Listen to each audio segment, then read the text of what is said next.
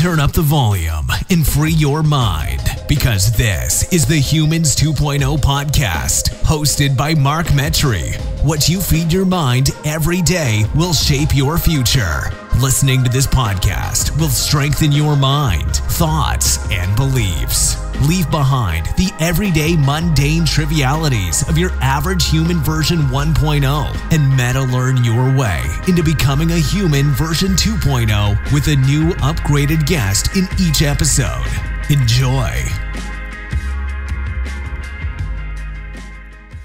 Today I'm joined by Viktor Mayer-Schönberger. Viktor, how are you today? I'm doing great, Mark. Thank you for pronouncing my name so expertly. Woo! I've been training. So, Viktor, how do you spend your time here on planet Earth? I spend my time on planet Earth trying to figure out what life is. And that's hard, and I have no hope of answering that or solving my riddle before I die, but it was absolutely worth it.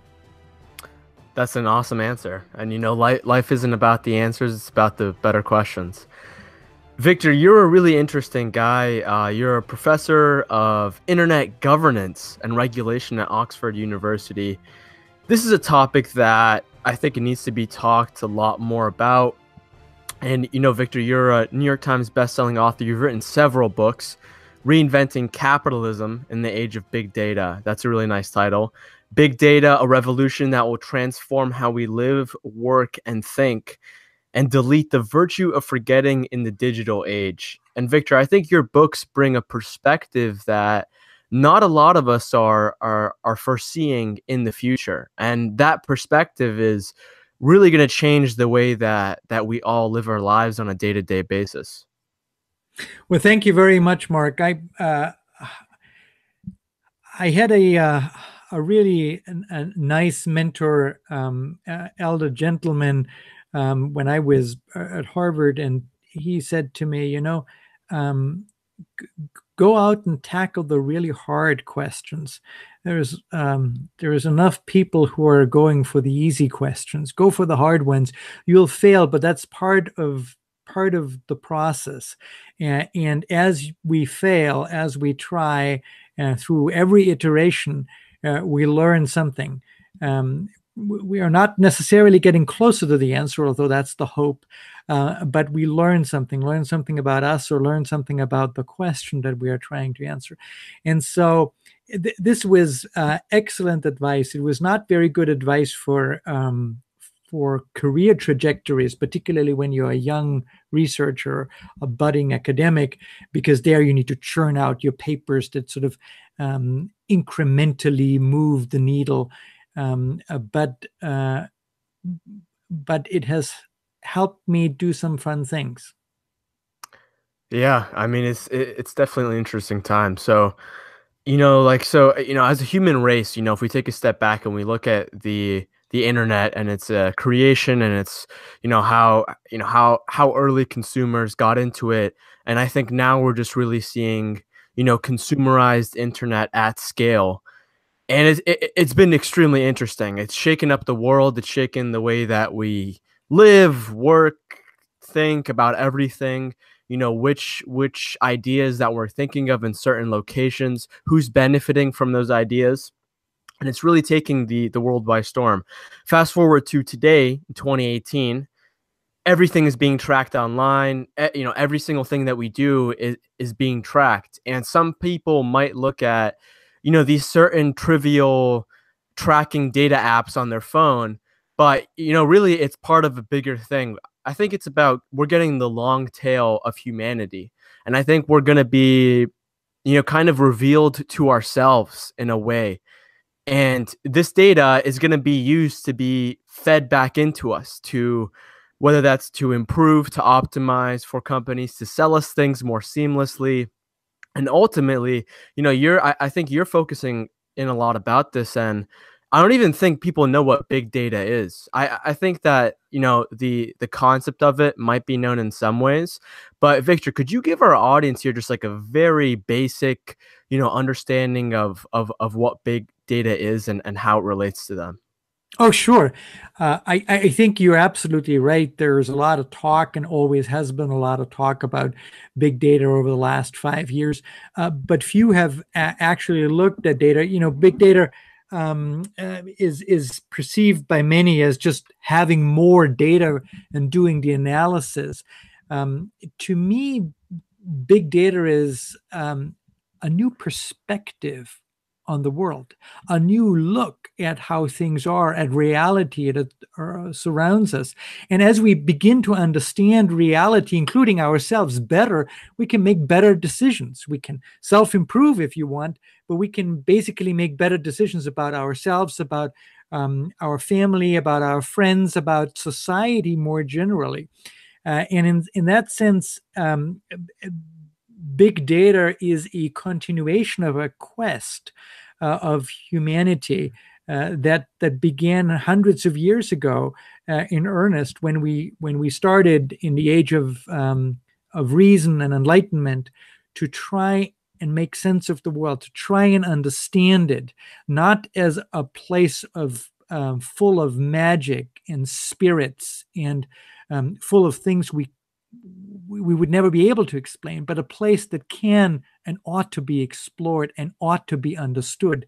Um, eh, of course, we're just at the tip of the iceberg. We have just covered a few percentage points at best of what is there to know. There's so much more that we can discover, but with data, we have a very powerful tool out there.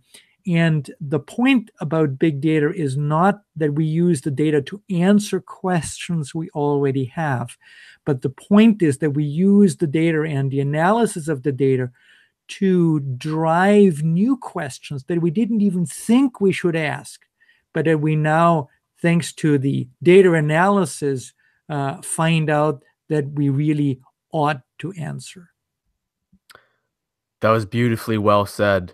And as you said, I think this is just the beginning of something we don't really know, but I think it's going to be significant. And I think how we play out these years is going to be pivotal towards the rest of humanity's function, so to speak. You know what I think what this looks like in a common text is, 15 years from now or 10 years from now, you have Amazon Amazon smart fridge, and the Amazon smart fridge knows what you drink, what you eat in a time by time basis, and it can, analyze what best it thinks you can do. So, it can reorder your beer every Tuesday because it understands that, when you buy a six pack, you drink one every day because that's your usual at 6 p.m. And then it'll automatically order it for you without you even, asking it to. And then that poses the next question of buying and selling.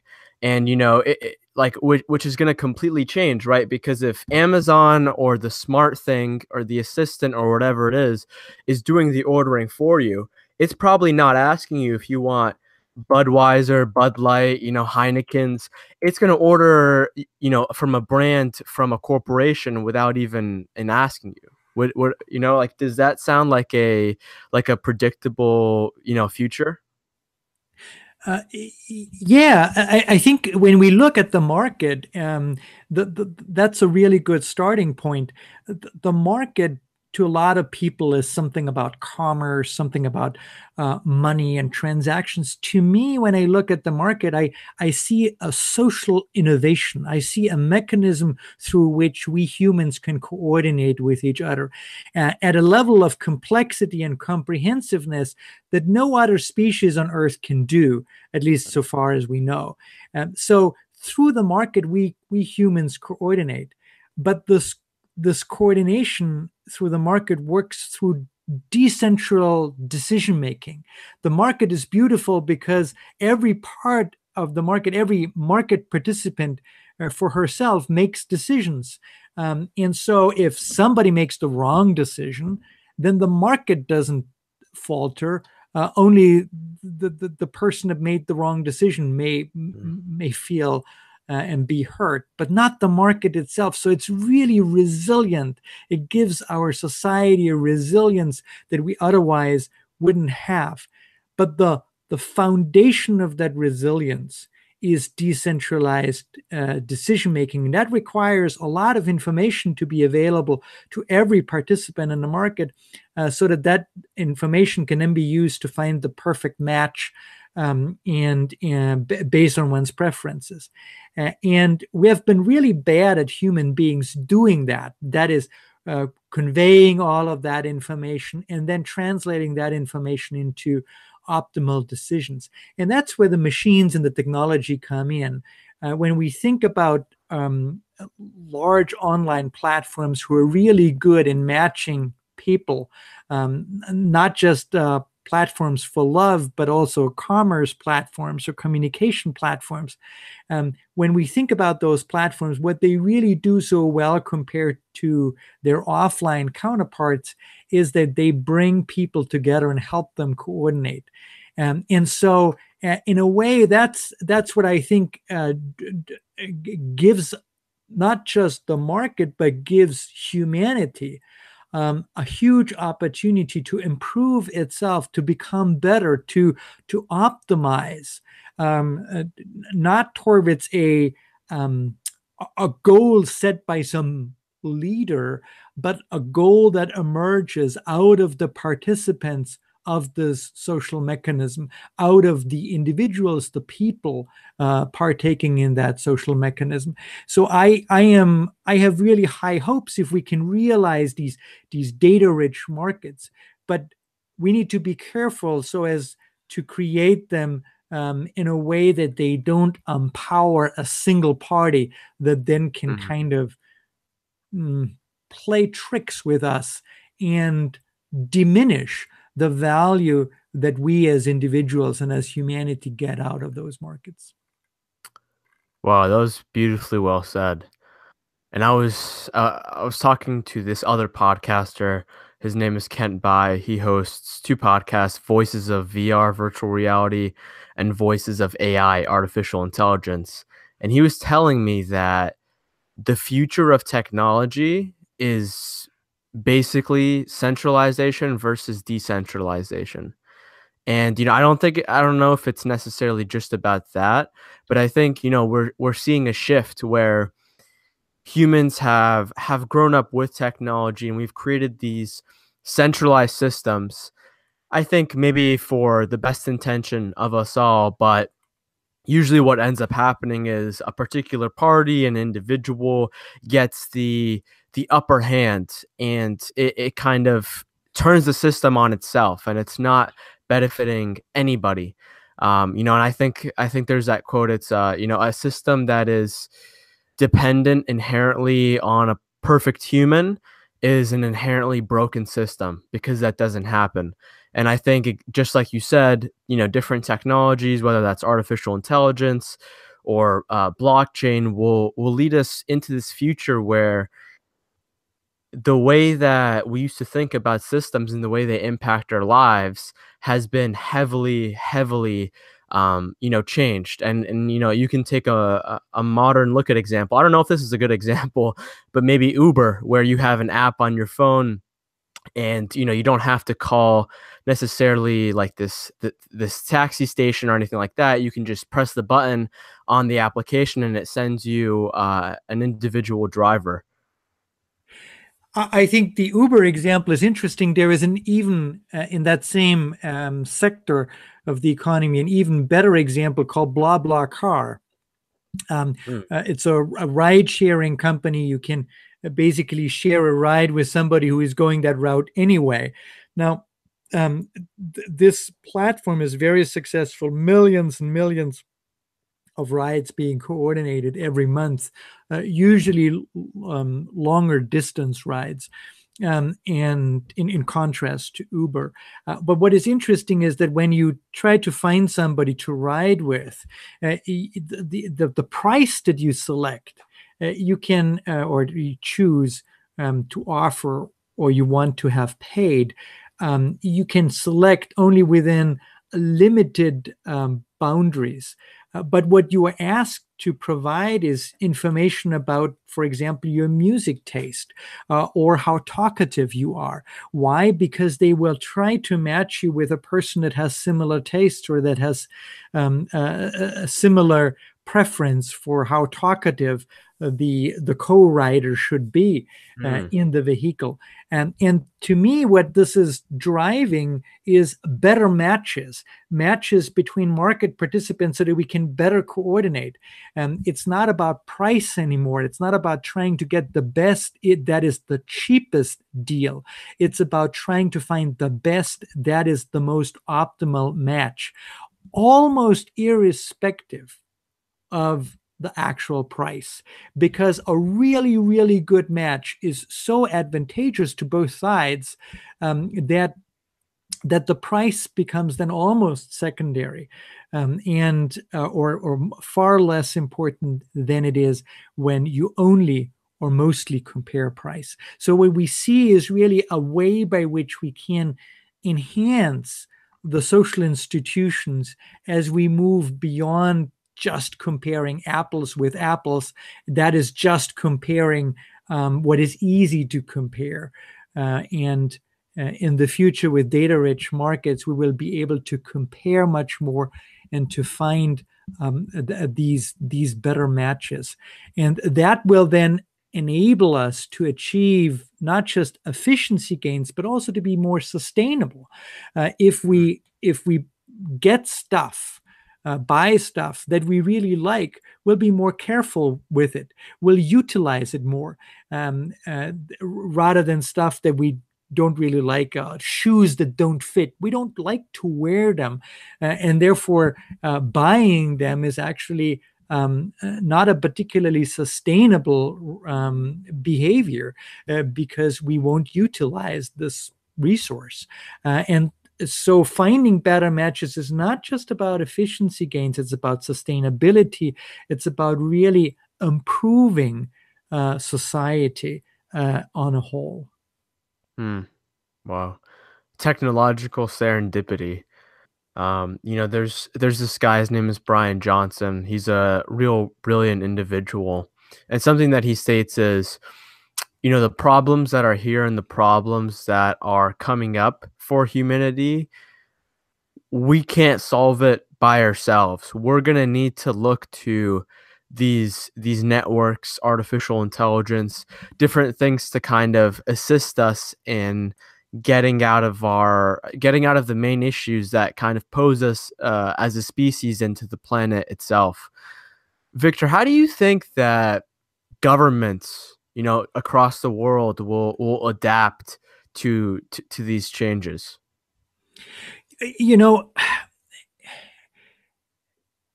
My experience with policymakers has been that they are not ahead of the curve when we think about technology, but behind the curve when we think about technology. And that worries me greatly. It worries me because now is the time, as we are entering that data age, now is the time to really set the boundary conditions, to put out the framework of rules in which we then will organize our society. The old rules, the rules of the industrial age of the 20th century, just don't work very well for this new age anymore. And so we need something new. But for that new, we need some policymakers that are willing to engage in a dialogue about what these new boundary conditions could be. If they talk about old style regulation of antitrust and competition of the 20th century, that won't protect us from the kind of power concentration that we might see if we don't get the data-rich markets established the right way. If we get them established the right way, they will empower us, as I said before. But if we don't get them right, if we end up with a platform that not only is the dominating platform through which we transact with each other, but is also the dominating communication source and as the dominating decision assistant that we employ in our decisions, then we have one entity, one very, very powerful entity that is able to shape the behavior of all of society or all of the market. And then, of course, that fundamental quality of the market that kind of makes the market so successful, namely decentralization of decision making, goes away, and resilience goes away, and we are exposed to a fundamental systemic vulnerability that can bring down the entire society. So therefore, we now need to set the boundary conditions and say, what do we need to do in order to ensure that not all of the power in these data-rich markets is held by one entity? And I don't see a lot of policymakers asking these type of questions in the right way. They focus on antitrust behavior when I want to focus on decision assistance, artificial intelligence, and data access. Yeah, that's such a good point. So do you think it's realistic to kind of see a future where what we view now as governments and the systems that kind of run these executive functions in society to be offloaded into these, artificially intelligent, blockchain based algorithms that can take care of those decisions and help the citizens of the world in a way that removes the bad things that we see in centralized government today? To an extent, yes, but that begs the question, and the question, of course, is who is deciding on the meta level? If I delegate decisions to intelligence assistants, who is making the delegation decision? That is, who is deciding who is deciding, and are we going to give up that decision-making power as well? Are we delegating the delegation power as well as the decision power? If we do that, then we need to ask ourselves, are we still providing sufficient value? Are we bringing enough to the table of evolution as humans? Or have we made ourselves redundant by that choice? In other words, we need to begin to ask ourselves, what is it that is our contribution as humanity to the future of the world, to the future of the world that we live in? Do we have something to offer?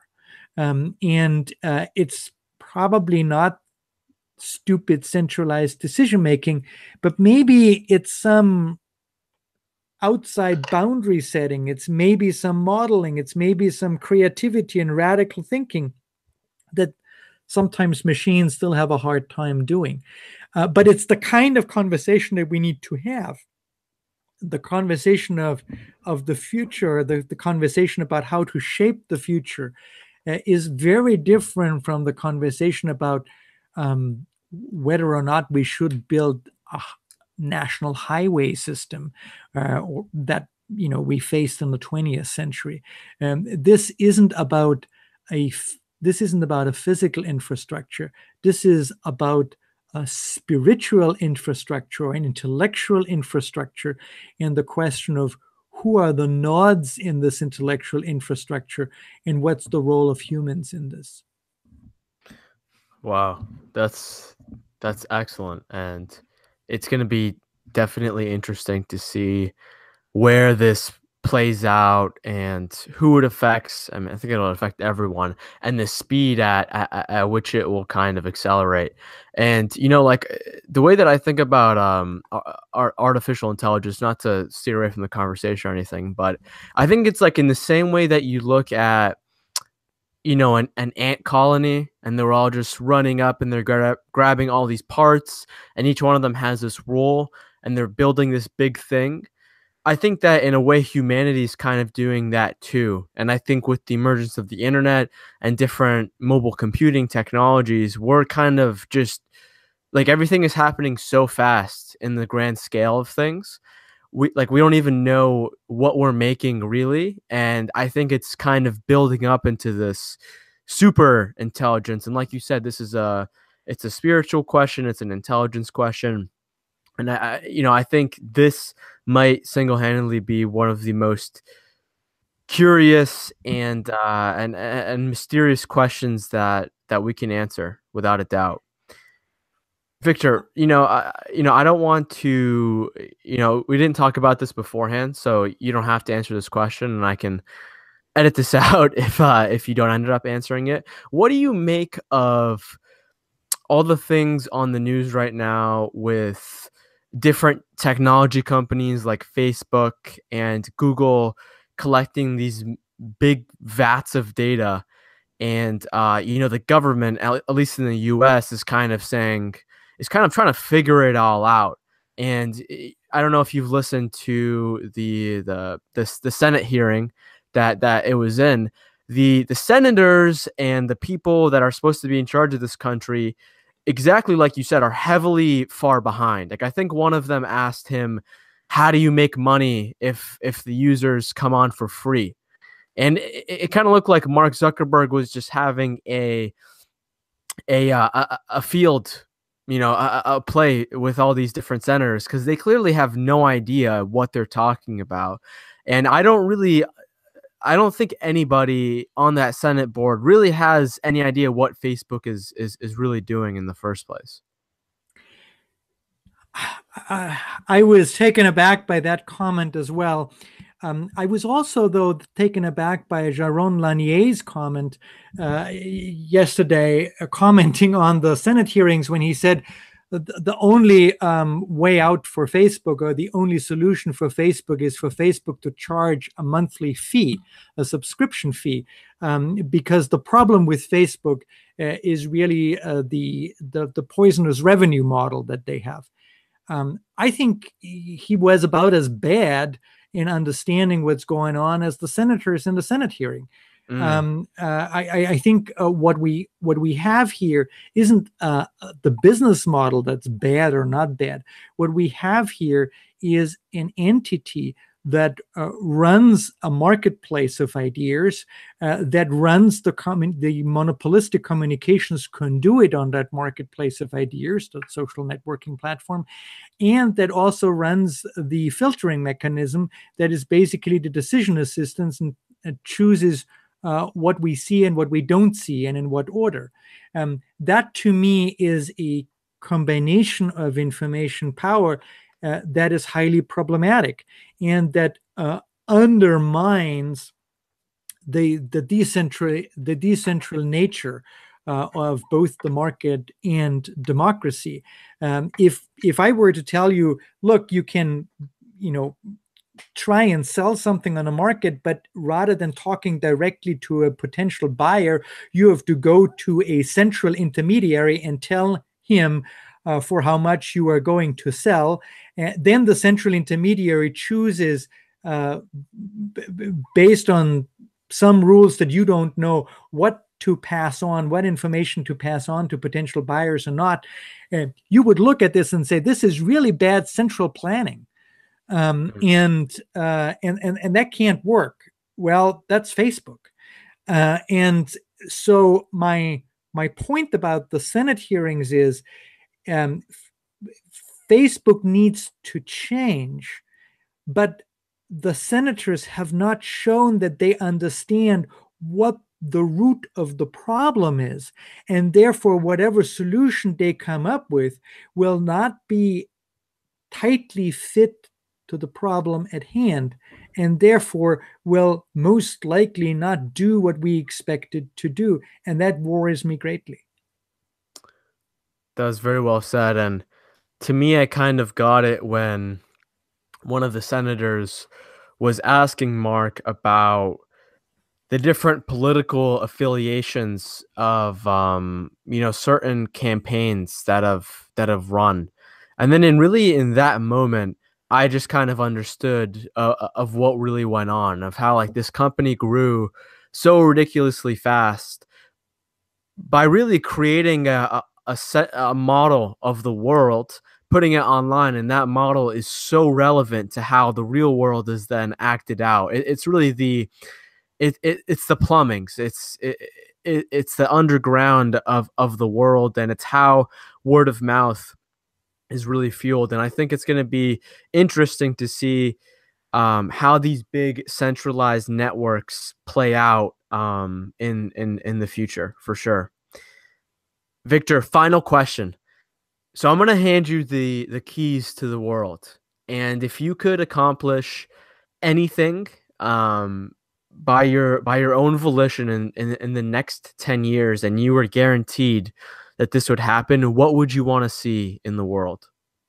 I would want to see a change in our educational system so that we educate the next generation in a way that they are not faster calculators, but they are more creative human beings, that they see that what they bring to the table, what they can achieve is rooted in creativity and originality, and to an extent sometimes human irrationality that the machines can't simulate very well, at least so far. We need to shift our educational system to emphasize the human qualities of us rather than to try to make us better machines. Wow, that was beautifully well said. And just a quick note on that, there are millions, if not billions, of kids around the world today that are spending most of their 6 hours memorizing information when in less than a foot away from them, they have this device that can access all of humanity's information almost in less than a second. And it's much more exponential and scalable. Viktor, thank you so much for coming on the show. Where can our audience find you and your work? They can find me on the web on vmsweb.net, and they can find my new book, Reinventing Capitalism in the Age of Big Data, on Amazon. That is awesome. All those things will be down below in the show notes for those of you that want to check it out. Viktor, final thing, I promise. I asked my guests to leave the audience with a question, because I think questions are very powerful for learning about yourself, and maybe a self-inquisitive question that they can kind of ask themselves throughout the day. And I'd appreciate if you left my audience with one. My question is, if you could choose one thing that you could forget, what would that thing be? And what would you make of the process of choosing that one thing? Reflect on that process. Wow, that was a really good question. I'm going to do that now. Thank you, everybody, for listening to the Humans 2.0 podcast. This has been your host, Mark Metry. Thank you for listening to the Humans 2.0 podcast. There are hundreds of thousands of podcasts out there, and you chose to listen to this. Please subscribe, share, and tell a friend about Humans 2.0 so they can improve as well. If you loved listening to that, I would love your feedback, whether you're watching this on iTunes, Google Play, YouTube, and anything else. Keep learning on the Humans 2.0 podcast.